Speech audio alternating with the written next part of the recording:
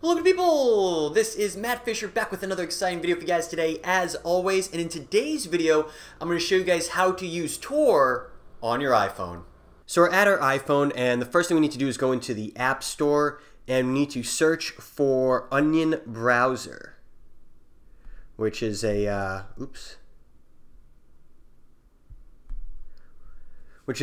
neat little name for this Tor browser. So it's going to be this first one right here with the black and white compass. You want to go ahead and click download. It's a free app. I already have it installed, so I'm just going to go ahead and open it.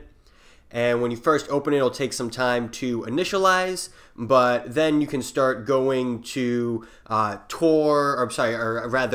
domains, and you can just browse the web with an anonymized IP. So just as an example, let's see if this is still in my clipboard. Yep. So this will bring us to the hidden wiki, and if we didn't have this browser, for example, if you were pasting this inside of Safari, we wouldn't be able to get to this web page.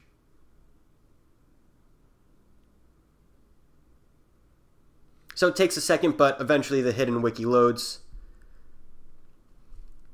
And again, this is a .onion domain. And then again, just to show you guys the the anonymizer part of this, if we go to Google, you'll see that the Google that it connects me to is a random Google. So in this case, it's .co.uk. It's not .com, for example. So right now it thinks I'm somewhere in the UK, and that's why it's giving me this version of Google as opposed to the US version.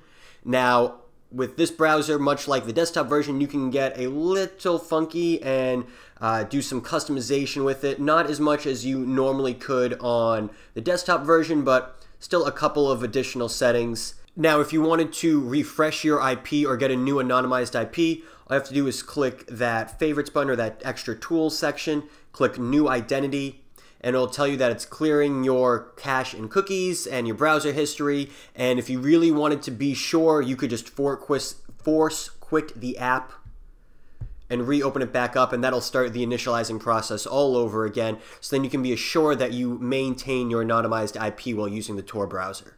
But it's really that simple, guys. I'll have a link to this app in the description down below. But again, you can also find it in the App Store just by searching Onion Browser, and it'll be the first result.